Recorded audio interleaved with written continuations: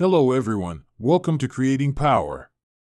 I wish you all a pleasant listening experience. Today, I will talk about a book that I recently finished reading and that I highly recommend to anyone who loves football, sports, or inspiring stories. The book is called Messi, The Rise to Stardom, and it is written by Roy Brandon. It tells the legendary story of Lionel Messi from a small town in Argentina to a world football superstar. The first part of the book is about Messi's childhood in Rosario, Argentina. The author starts with an intriguing case, how Messi was diagnosed with growth hormone deficiency at the age of 10. This is a condition that affects the body's ability to produce enough growth hormone, which is essential for normal growth and development. It can cause short stature, delayed puberty, and increased risk of health problems. The author describes how this condition developed and what the consequences were for Messi and his family. He uses stories from Messi's family, friends, coaches, and doctors to illustrate how he faced the challenges of his condition and how he never gave up on his dream of becoming a professional football player. I was very impressed by this part of the book, because it showed me how Messi overcame a huge obstacle in his life with his passion, determination, and resilience. I learned that Messi was born with a rare genetic disorder that prevented his pituitary gland from producing enough growth hormone. He had to take daily injections of synthetic growth hormone, which were very expensive and not covered by his health insurance. His parents had to pay around $900 per month for his treatment, which was more than their combined income. They had to borrow money from their relatives and friends, and sometimes sell their belongings to afford the medication. I learned that Messi's condition also affected his social and emotional development. He was often teased and bullied by his classmates for being short and skinny. He became shy and introverted, and preferred to spend his time playing football or video games. He also developed a strong bond with his mother Celia, who was always by his side and supported him. I learned that Messi did not let his condition stop him from pursuing his dream of playing football. He joined the local club Grandoli at the age of 4, where he was coached by his grandmother Celia, who was very supportive of his talent. He later moved to Newell's Old Boys, one of the biggest clubs in Rosario, where he played for 6 years and became part of a famous youth team known as the Machine of '87, which won several tournaments and championships. I learned that Messi moved to Barcelona with his family at the age of 13, after he was offered a contract by the famous La Masia Academy, which agreed to pay for his medical treatment.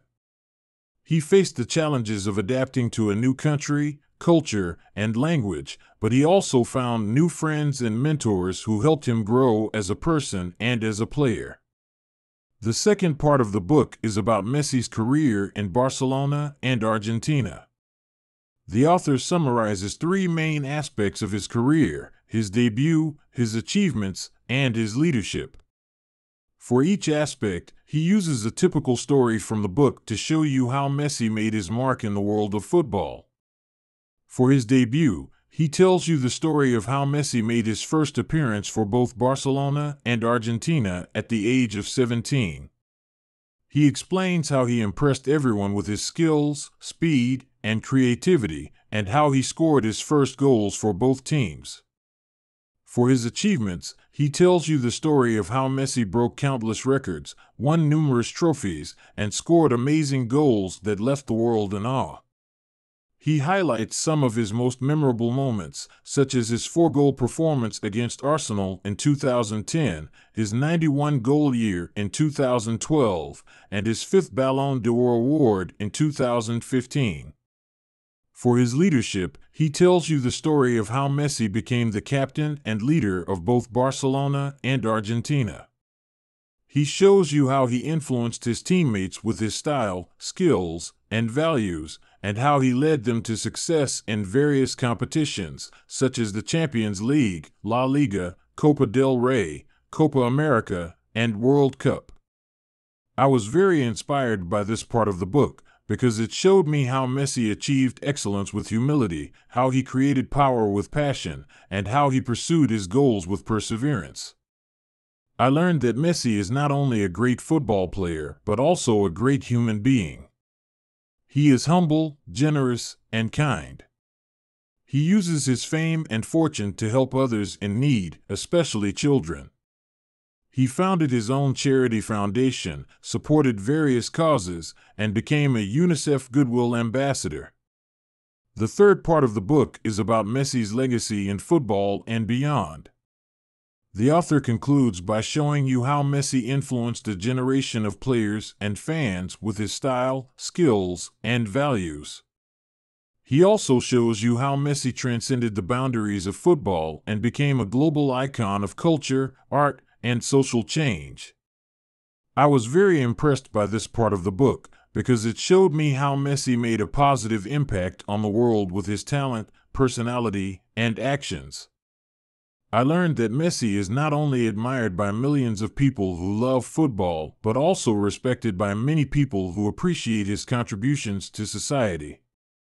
I learned that Messi is not only a star on the pitch, but also a role model off the pitch.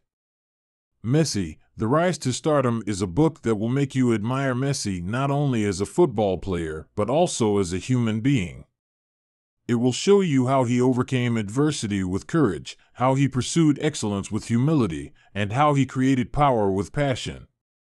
It will motivate you to follow your dreams and achieve your goals. If you are interested in reading this book, you can find it on Amazon or Google Books. Thank you for watching this video, and don't forget to subscribe to my channel Creating Power for more inspiring content.